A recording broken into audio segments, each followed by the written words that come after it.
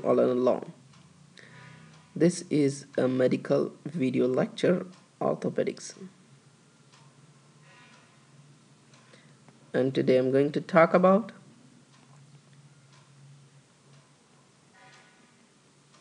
painful arc syndrome. Painful arc syndrome. So what's a painful arc syndrome is nothing but there's a pain in the shoulder and the upper arm during the mid range of what you call abduction. That's a glenohumeral abduction. So let me draw and show you. It's a human. His head. This is a posterior view. Okay.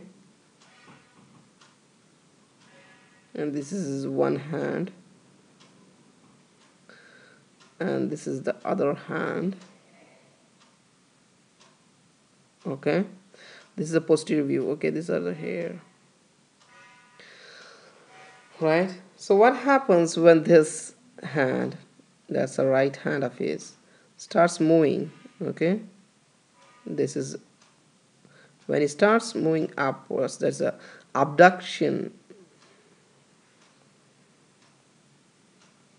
Okay, so if there's an abduction of this, what you call this arc, like this is known as a painful arc, and if he has a pain in the shoulder and the upper arm during what you call mid-range of the glenohumeral abduction.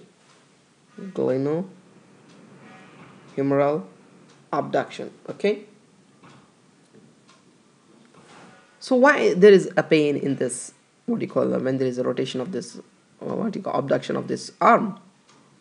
The space between the upper end of the humerus and the acromion gets compressed, so that the mid abduction, the tendon of what you call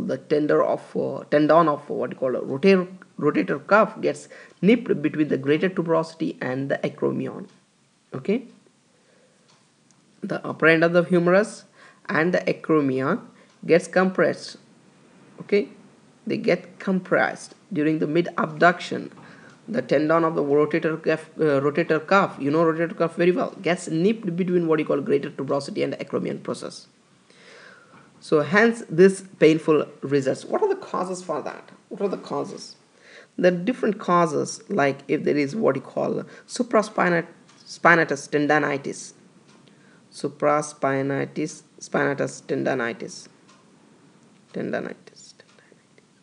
tendinitis. Okay. There can be minor tears of supraspinatus tendon, tear of tendon, or they can be on X-ray. If you take, you can see calcification of supraspinatus tendon, or the important bursitis, that is subacromial bursitis, or there can be a fracture of greater tuberosity. Okay, greater tuberosity. So if these are the causes, then this results in the what you call painful arc syndrome. Okay, now what you have to do is, if you take an X-ray, definitely if you take an X-ray, you can see the calcific deposits or a fracture of the greater tuberosity or acromion process, right? So how do you treat it? The treatment consists of what you call ultrasonics to the tender points and anti-inflammatory drugs like NSAIDs. Okay, some cases need what you call injection of hydrocortisone steroids. Okay, this hydrocortisone steroid injection is given in the what you call subacromial space.